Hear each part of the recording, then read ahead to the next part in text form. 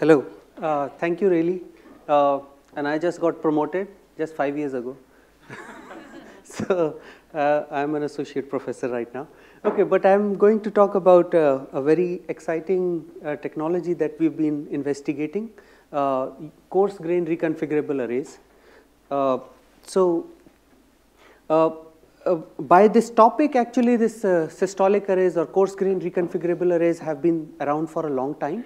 And essentially what they are is a 2D grid of processing elements, where each processing element is extremely simple, right, which has just an ALU and a local register file, and each PE can take its inputs from its neighbors. So for example, this PE can take the input from the left one, right one, and operate on it, and then it can write its output in this register, and then in the next cycle, its neighboring PEs can use that, right? So like a data flow architecture, so very simple. So these have been very interesting because people have achieved very high power efficiencies using these architectures. And we have a very good, good proof that they are being used in many embedded systems. So the challenge here has been to use this in more general purpose setting and in high performance computing is programming for them, compiling for them. So this chart actually shows essentially the whole compilation procedure. So if you have a loop, so first of all, these CGRAs are typically envisioned to be used as an accelerator to accelerate loops. And unlike GPUs, CGRAs can also accelerate loops that have loop carried dependencies. So this is an example which shows a loop carried dependency where A of I is dependent of B of I minus 1. And so this is the data flow graph of this loop. So you can see this A is dependent on B from the previous iteration, and this dependency is shown with a weight of 1. Right? So this is a data carried dependency. The rest are normal. B of I is dependent on the previous output, so that is fine, and this. So if you want to map this on a 1x2 CGRA, just for simplicity, so you can extend this CGRA in time, so in 3 times, 3 cycles, and you can map A, B, C, D here, and then you can restart the same schedule starting from cycle 3. So this schedule, the performance metric of this schedule is this II, or initiation interval, and this process is called software pipelining because like if you look at this third iteration, an instruction of iteration 2 and an instruction of iteration 1 are executing simultaneously. And the reason why CGRAs can accelerate even non-parallel loops is because it accelerates using pipelining, so which is always possible. So there has been a lot of work recently. CGRAs are being surging up. People, and especially I think the machine learning community is very interested in using CGRAs for accelerating the machine learning applications. So this is a new patent from Intel, which was just granted them last month, and it shows that they think that the CGRA lies here in the graph of throughput versus energy per operation. So as compared to the regular processor pipelines, this is extremely power efficient and has high throughput. So the reasons, I think some of the reasons are that the CGRA can have pre-decoded instructions, so the instruction decode power is minimal. Second, it can accelerate even all kind of loops, like even non-parallel loops. Third, not all instructions need to write to the register file and read from the register file. They can just exchange the data here and there. So it's very, very good. Okay, so the key is that if the compiler can take on the job of compilation, then it would be very nice because all the uses that we see in embedded systems, people are actually manually programming this. Okay, so this is the main thing here, and we have a public release of the first version of a compiler and simulation framework for this CGRA. So I'll just go through this very quickly. So in our framework, you have these loops, and you can mark a loop with this pragma CGRA, right, for example. So then this loop will be mapped onto the CGRA and accelerated.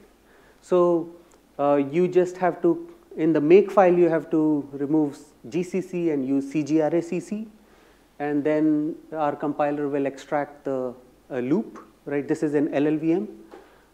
It will draw its data flow graph, right, with the red edges showing the loop carry dependencies, and then it will schedule this loop onto the CGRA, and then it will do the instruction selection. And what it does is that it takes this one program and partitions it into two threads. So the second thread runs the loop on the CGRA, and how we execute is on Gem5. So we have configured a 2-core Gem5. One core is normal. The second one is the CGRA. So the second thread runs on that, and so it can run. So this is on GitHub. Please go and download and test it, how it works. Okay, so we have been working on this for some time, and we have some very interesting results on this. In DAC 2012, we presented actually most of the mapping algorithms that work on how to map these graphs onto CGRA, they are usually very ad hoc, right? They take one node from the data flow graph, map it to the CGRA, then they take another node, then they map that, and then they route the dependency between them, right, through something. So instead of these ad hoc problems, we found that this problem of mapping this graph onto the CGRA is actually finding an epimorphism in the product graph of the data flow graph and the CGRA. So it's a very nice problem formulation, and please go and check this out. So then we also developed techniques to use the register file inside the CGRA. This one figures out what is the right register file architecture to use in a CGRA, and this one tries to accelerate loops with conditionals. So the recent most paper on this, what we did was that once you have a data dependency in a CGRA, there are various ways to route that data, right, between PEs. So for example, you can route via PEs. So one PE computes the value, it gives it to the next PE, then it gives to the third PE, fourth PE, and it finally reaches the destination. Or you can route it through the register files inside the PEs. Or you can spill to the memory and read from the memory. Or you can actually do recomputation. So for example here, if X cannot provide value to both Y and Z, then you just recompute X. Then X can provide value to Y, and X can provide value to Z, and X prime can provide value to Y. So there are so many options of routing. So what is the best way to route is this problem formulation, and it finds a neat solution. So once you do this, these are some interesting results on that. What you can see is, okay, so let me explain this slowly. The x-axis shows CGRA configurations, right? So these configurations are listed here. So essentially these are, the lower configurations means extremely restricted, resource-constrained CGRAs. Like very small CGRAs, very few number of registers and connections. And as you go towards this direction, you have larger CGRAs, more connections and more things. So usually by ad hoc ways, it is easier to map on these larger CGRAs. And what you can see in this graph is that the percentage of, or the number of loops that previous techniques can map is very bad for very resource constrained CGRAs, while we can still map them. And for all of them, we can get a much better performance than previous approaches. Okay, so this particular work, we were interested in using the CGRA to accelerate a residual neural network, RNN. So RNN features like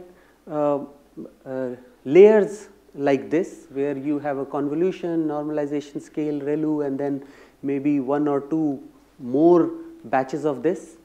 And so there is an input feature map that comes in, and then yeah, you do all of this.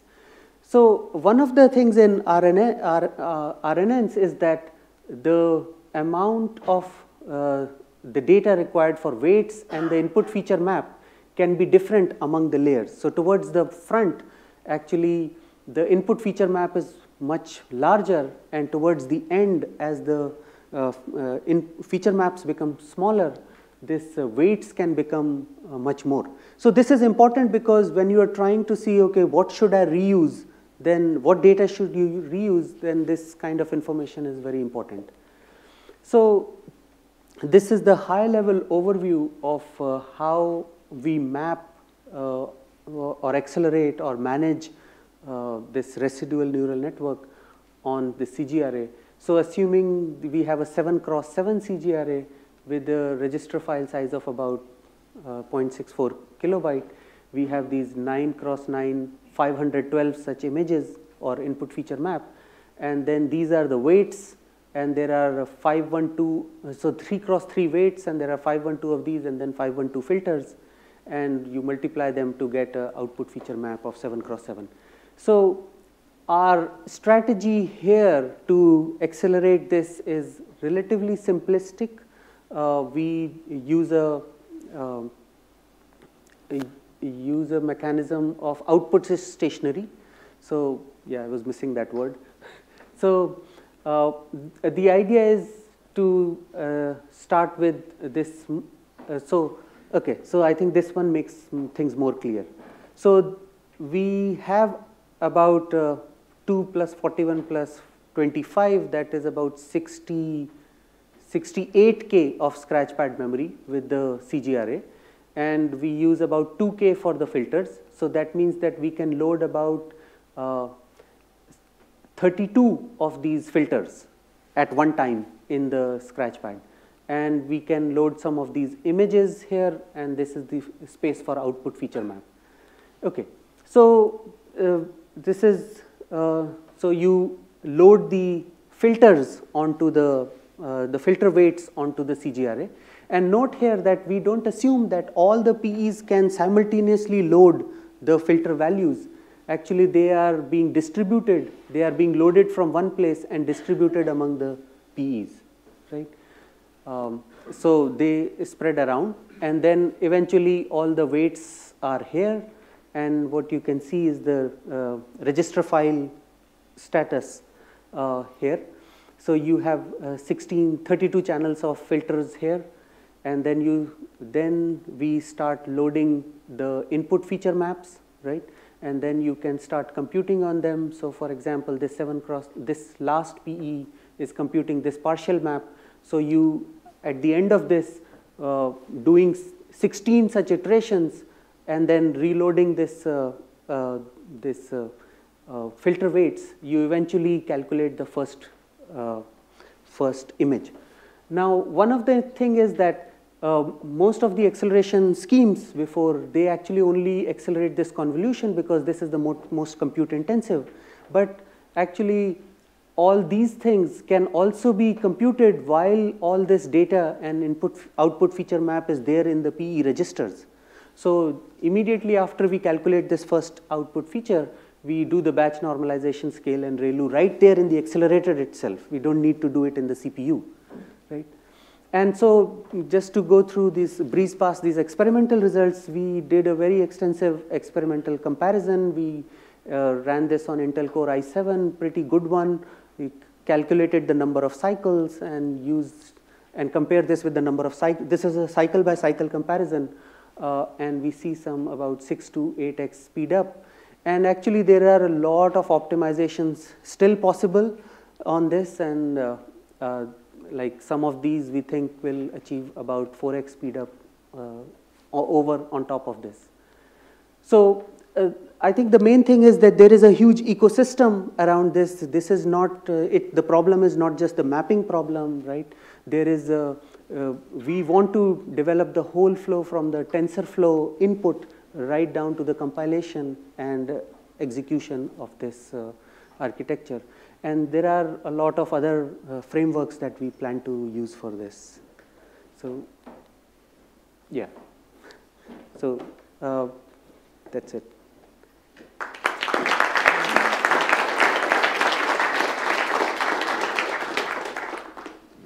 We have time for a few questions.